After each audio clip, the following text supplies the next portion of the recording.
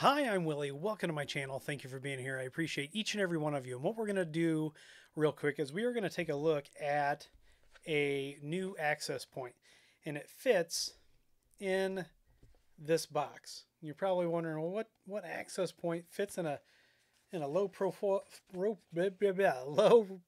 box like this? Well, it is the Grandstream GWN7604. Now, this is not exactly an in-wall AP, but it is a small form factor AP that can be mounted on a faceplate. It can be set on a desk, mounted under a desk. You could mount it on the wall, things like that. When I show you this, where I imagine this being mounted or set is maybe next to a set-top box, maybe next, to the on a wall next to a desk, things like that. So in the box, you get a copy of the Quick Start Guide, which has several languages, and then you get a mounting template, and it is always very much appreciated when manufacturers send these mounting templates. It makes our lives much, much easier. And then you get a couple of screws, and you get the anchors to go into the wall. And then, of course, you get the access point itself. So let's take a look at this. So this is not like an in-wall access point. This is a different format, and I don't know what to call this. Maybe desktop or something like that, but it's got the logo there. It says Wi-Fi 6. You got some ports on the back that we're going to talk about here in just a second. Let's see if we can get this to cooperate with us. All right, so first on the bottom, here are your mounting holes right there. It also comes with the rubber feet already installed. It is a great looking device. Then along the top, you have your PoE input port and then 3 LAN ports. And you'll notice these are all different colors. We'll come back to that here in just a second. You have a reset button, and then you have a power adapter plug right here on the back. So these ports, if you're using just PoE, you only get, the 4 gigabit ports. Obviously, this one's going to power it and provide the data, and then you would get these 3 gigabit ports here. If you combine it with a power adapter, a PSE, then you get PoE out on these other ports. That's my understanding. We're getting ready to deploy these in a brand new build. Someone I know is just finished their house. They just moved in, and these are the access points that they are looking at. Now, there's a big difference. If you've noticed, Grandstream had this format previously, but that device could not manage other access points. With this AP, and I'm going to go ahead and plug this in so we can take a look at it. With this AP, they have changed that. So previously, with the other model, you had to either adopt it to an access point or to GWN Manager, GWN Cloud, or a GCC or a GWN router. This can actually manage other APs. Let's take a quick look at the specs here. So it is the 7604. It's got dual band Wi-Fi 2x2 on the 2.4 gig and 3x3 on the 5 gig MUMIMO. Can support up to 256 concurrent clients and 100 meter coverage. As with any manufacturer, your mileage may vary. Supports all of the things that the other Grandstream access points support, such as captive portal. And you can see right here it says self-power adaptation upon auto detection of PoE, PoE Plus, and the power supply, the external power supply. And if we scroll down, you're going to get all of those great Wi-Fi 6 speeds.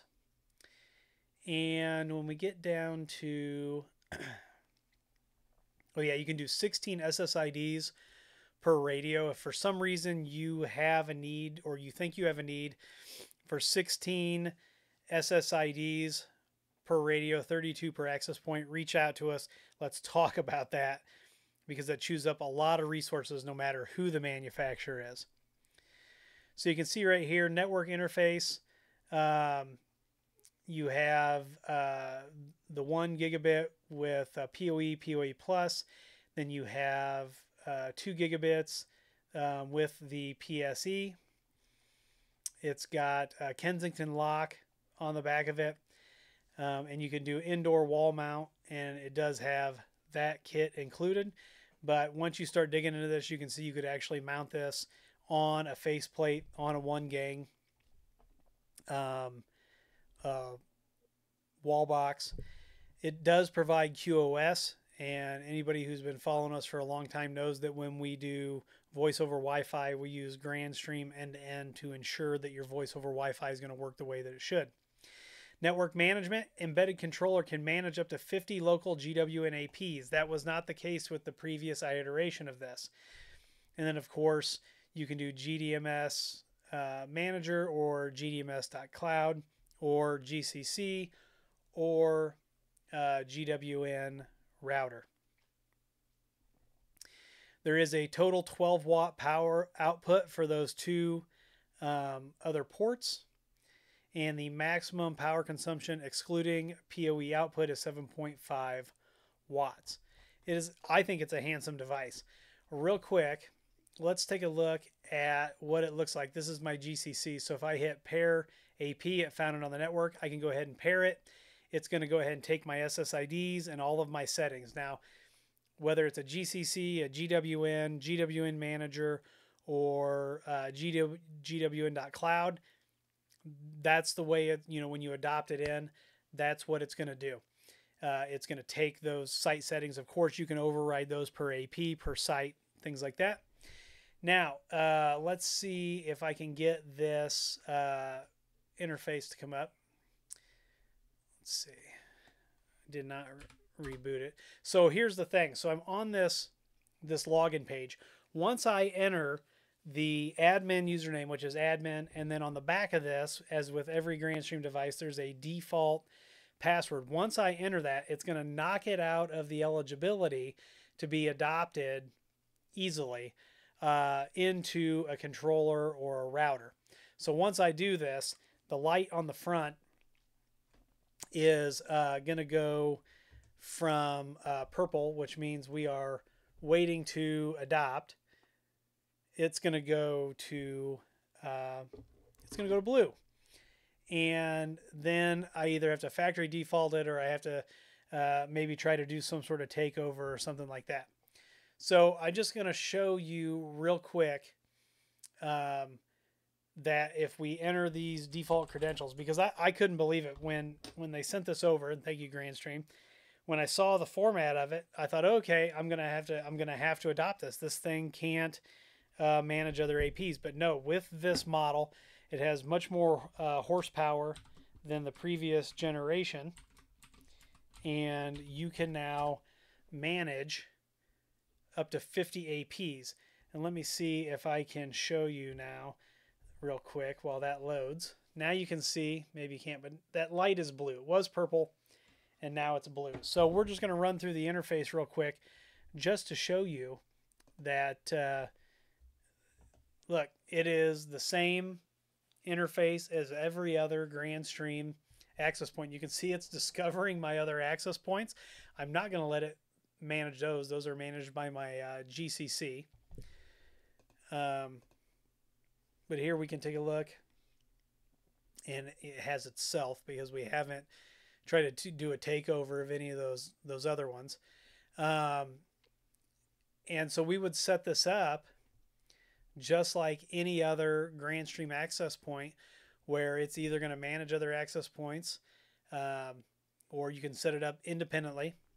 But you can see it has all of the other devices. And by the way, Grandstream does have rogue AP detection, which is nice when used appropriately. You have to use it appropriately. But if you just cruise through all of these settings, you'll see it is exactly the same. So they took the power of those other APs and they put it in this nice little package. So I'm actually going to factory default it, because I am going to join it to my GCC 6010. So if I come down here to maintenance and I hit this factory reset button, it tells me I'm going to lose all of the settings. And what I'm going to do is I'm going to adopt it into the GCC. So right now I've got the green light, and as soon as it's purple, I'll be able to adopt it in. I'm going to pause this while that happens. We're going to adopt it in, and we'll run a speed test from my phone. So stay tuned. All right, so I now have the GWN7604 paired with my GCC. And what I'm going to do is, since I am right here, I'm going to turn my Wi-Fi off temporarily, and I am going to reconnect because it's literally just right here. So it should, in theory, connect to this AP, and I've got full bars, so I'm assuming that I am connected. Yep, Willie phone right there. So we'll go back over to the AP management. So now what I'm going to do is I'm going to hop on here, and I'm going to run a speed test. So I, in theory, have gigabit down and 50 meg up. So we'll see what happens. Sometimes you can be too close to an AP, and my speed test is still trying to find a provider.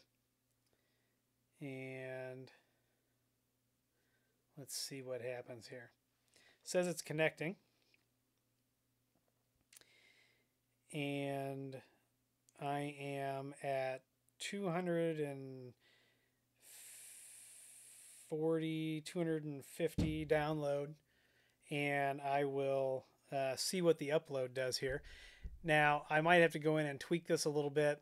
Off the top of my head, I can't remember what I've got the radio settings to, but a single client on this is getting, let's see here. Oh, there's all kinds of ads on here. Teenage Mutant Ninja Turtles is going to be a thing again, huh? So I got 226 down and 45.5 up. So I don't know what I would get on a PC if I ran it, but we could, I mean, that's gigabit, wired. So I'm not displeased with this. I'm going to have to do a lot more testing. And like I said, someone is going to use these in their house instead of in-wall APs. They are going to try these out and see how it goes. If you got any questions about these, let me know down in the comments, or head on over to our community and ask your questions about it. I'm going to continue to test it. I've got it written down to follow back. Especially they'll put out some new firmware and things like that. Thanks again to Grandstream for sending this out. I really like the look of this device. I can see this used in conference rooms, places, like hotels where there's a set-top box where you've got everything right there. Maybe you want to power an IP phone as well. So you could really pair these things together. And the aesthetic on it, it's just nice. It's just nice.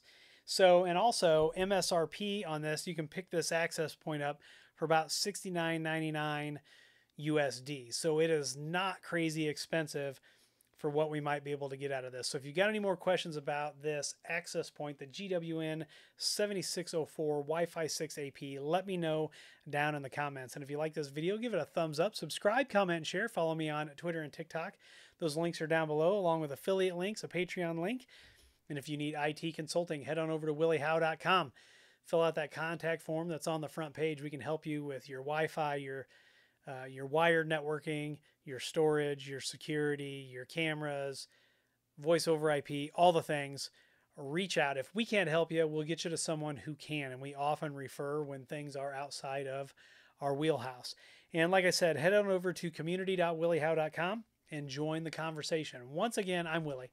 I want to thank you for being here. And as always, I'll see you in the next video.